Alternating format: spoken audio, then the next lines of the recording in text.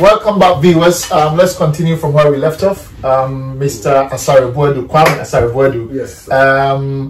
K-A-B, right? Oh, so yeah. Right, that's good. Okay, carry on with where you left off. Okay. So with Royal London, which is one of the big six, I call them the big six. You know, with insurance, like every other industry, they are the biggest, those in the middle, and then they are those budget ones. Okay. Even like your car. Cars, those are the top class, middle, and then yes, Royal London is one of the big guys. What they do is that when an advisor has come to you, spoken to you about insurance, you've decided, yeah, this is important, I want to sign up. They take your details, apply. When they send the application, some of them, because they know that, oh, you are on this medication, perhaps you are diabetic. If I put diabetes on your file, the insurer will not give you a policy. Because of that, I will not earn my money. If I will not earn my money, then there's a problem. Okay. I've wasted my time coming to you. And so I will not fill that in. But then I'll send the policy on to the insurer, which is Royal London. So Royal London realized that some advisors are not doing their job right. Yeah.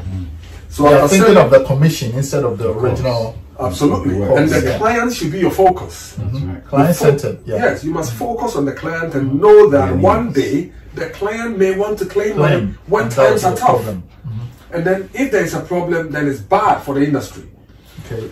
So Royal London, what they've done is, after they've sent the application, they behind the advisor will then send you everything that the advisor has said. Even though they've set your policy on live, they would want you to review everything that the advisor has so that's why they send me that. So they will send you that, and then in post, they will send you a code. Use that code to log in. That's what I did, yeah. And then, okay, you go there, they say, my age. You confirm that. You confirm your height. You confirm your weight.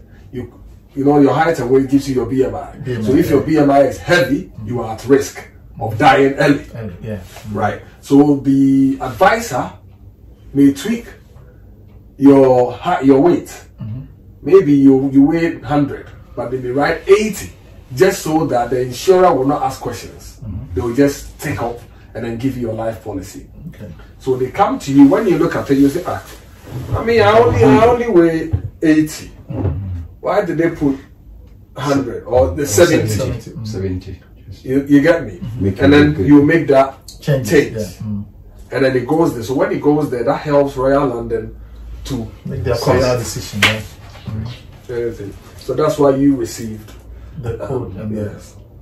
So what would you say is a good sort of age or a good circumstance in going for things like a life policy with critical illness? Okay, I did a flow chart, and I want to go through the flow chart very quickly.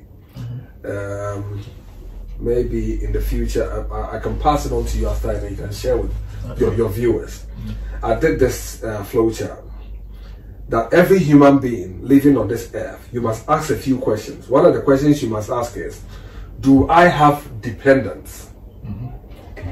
Do I have dependents? Do I have anybody in the world that depends on me? If the answer is no, then no problem. Go forward and ask yourself, do I have a mortgage? If the answer is no, do I have outstanding debts?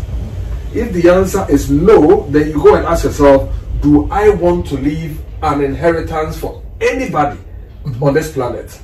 Maybe the answer is no. Maybe as for you, you are walking the world alone. You don't have any loved ones. You don't even have a dog to give anything to. So we said no. Okay. What about you? You will die.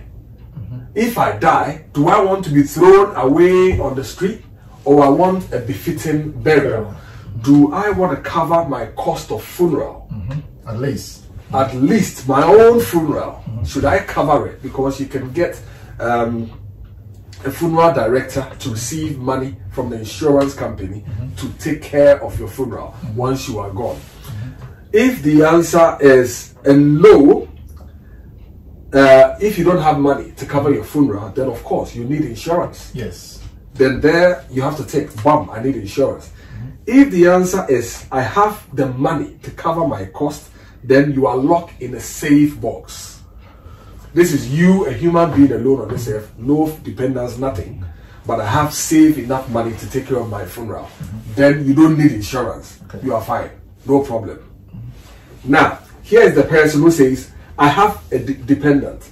If you have dependents, then you will benefit from a life insurance. Because when you are gone, your absence will affect them.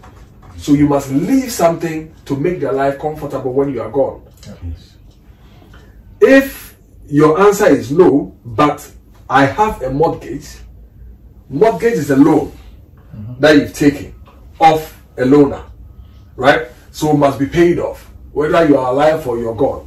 So if you live in a house and you are paying on a mortgage, if you die, the mortgage provider will say, oh, the guy is dead, so let us leave him alone. They will repossess the home. The property, yeah. You get me? If the people there do not pay on the mortgage. So what happens is that if you have a mortgage, then you will benefit from a mortgage life cover. Okay, just a quick question. So with a mortgage life cover, as far as I understand, you will normally get, when you take up a mortgage, you will be conditioned to take a mortgage life cover. Is that the case? Not in all circumstances. Now it's becoming more and more mandatory from the mortgage provider. I think it makes sense, because otherwise... So a broker who sets up the mortgage facility for you will tell you that you need to have a cover. Most brokers will try to set you up on a cover. Yes. You get me? But are they in the rightful position to advise you, because they are not the original insurance? Everybody will love to make money in their own environment. Yeah. His main work is mortgage breaking. Yeah, but trying to sell. But he knows that there is an opportunity to sell you a life cover. Yeah. To sell you a life cover. So he will broker the life cover for you as well, just to make some money. You know, in Tesco or any of the other grocery shops, they are not pharmacists. But guess what? They sell medicines. Yeah. You get me? When you're lucky, in one of the shops, you may have a pharmacy who will come pay money to Tesco and then set up a pharmacy there. That pharmacist can advise you on medicines. However, when you go to the counter ones, where you can just pick it, paracetamol, pick it, you cannot call any of the Tesco shop floor staff and say, listen, I want this medicine, how many of it should I take a day? They'll tell you, sorry, we cannot advise you on medicine. We are not trained for that, but we can sell it to you. You get me? Yeah. So Tesco is taking advantage of the opportunity of selling medicines, but they do not advise on it.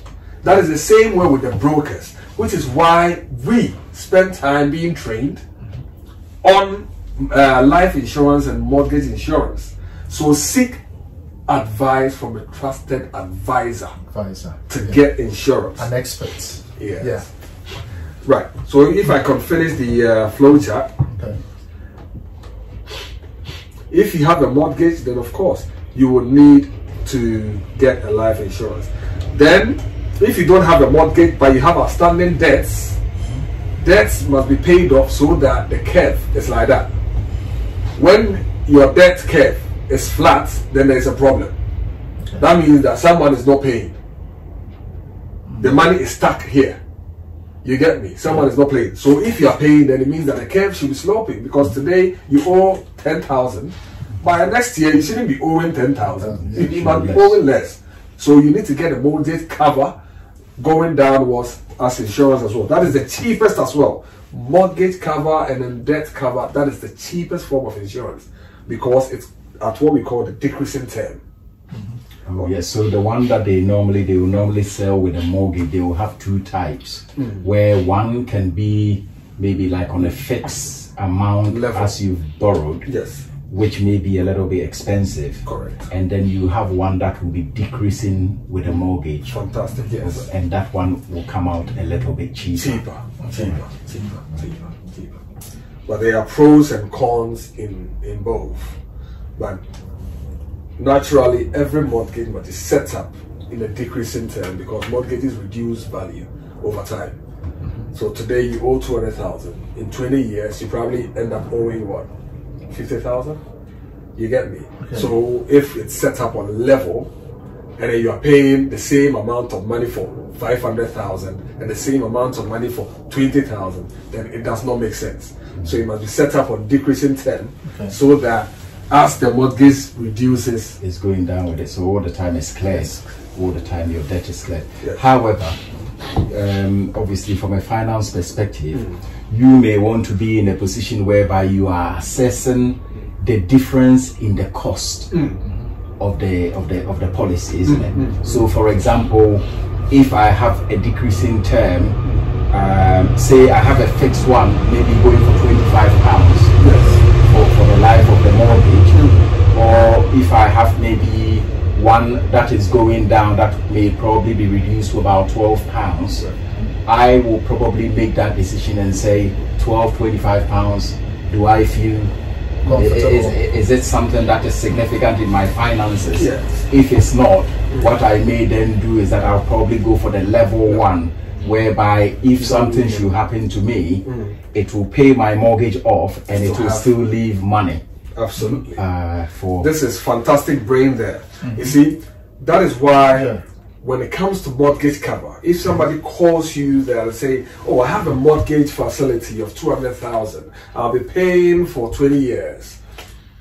We do not just recommend mortgage cover, because we know that we'll be recommending a decreasing term, maybe at 6% interest or 4%, whichever one it is. We'll be recommending a decreasing term. But as human as we may be, some people do remortgage at some point in their life. To get a little bit of equity, isn't it? To get some equity. Yeah. So we'll be right back. Please subscribe and hit the notification button so that you have the next video when it comes out. Thank you for watching. Welcome back, viewers. We're going to carry on with where we left off. My question to Mr. KAB, Kwame Asare Boadu, is what you tell the ordinary Ghanaian about the importance, about the benefits, the privileges of having a life policy. Okay, first of all, I want us to remove a certain mindset and then throw it away once and for all, forever, ever, ever, ever, ever, ever. Let us understand that we will die. We will die. There is nothing out there that will guarantee you life forever. You will die. No matter what you do, you will die. I want you to get comfortable with the words death, death, death. It's inevitable. You will die. And if you will die, then please, you do not have a choice. You must plan for your death. Don't just die. Always plan that if I should die tomorrow, then life must be better. I should have left a better place behind me than a worse place. So understand that. Now let us move forward. Wealth creation. One of the most guaranteed form of wealth creation is life insurance. Because you will die is the only lotto that even the person who does... You're going to win. I think that is the most important. You get me? It's a very fact. You can be guaranteed. Yes. Yeah, you're right. Exactly. You definitely want that. If you don't have any luck at all, like me, I have staked lotto about 20 times. Yeah. I have not won £1 ever. The highest I've won is £50. That's it. Oh, my brother, you have luck. I have not won £1.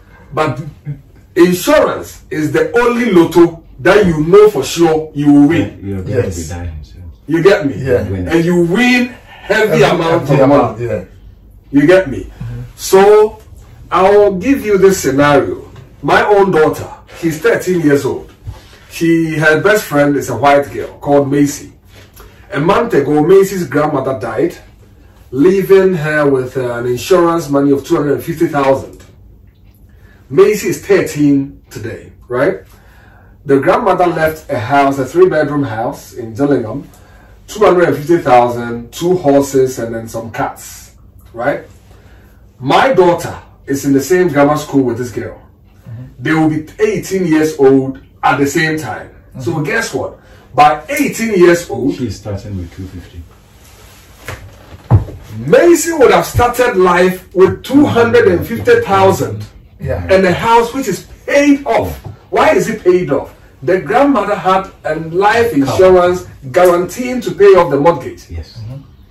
So when the grandmother died, whatever amount was left on the mortgage was paid off. So Macy has no debt to worry about when it comes to house.